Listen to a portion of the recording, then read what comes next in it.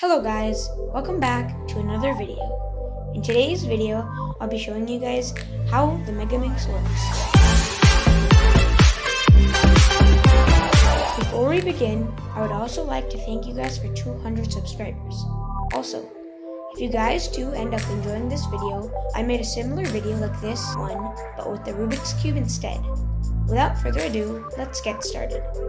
First, let's start by talking about the structure of the Megaminx. The Megaminx has 12 sides, and on each side it has 11 pieces. These pieces are the centerpiece, edge piece, and corner piece. Since the Megaminx is structured so differently than the normal 3x3, it can't perform some moves that the 3x3 can. For example, the Rubik's Cube can do a middle slice, while with the Megaminx you cannot, because it is a different structure.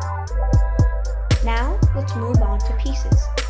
First, we have the edge piece, which has 2 sides and has a small connection piece. Next, we have the corner piece.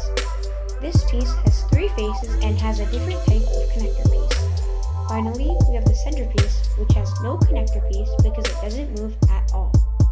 Now, if you take both the corner piece and edge piece, they slide perfectly together. This also works if you do it with 3 pieces.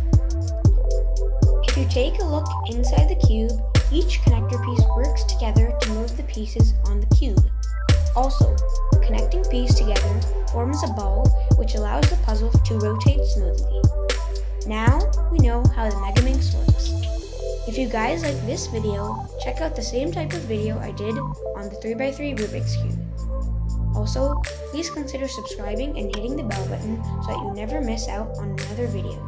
Thank you guys for watching, hope you guys enjoy, and I'll see you in the next video. Bye!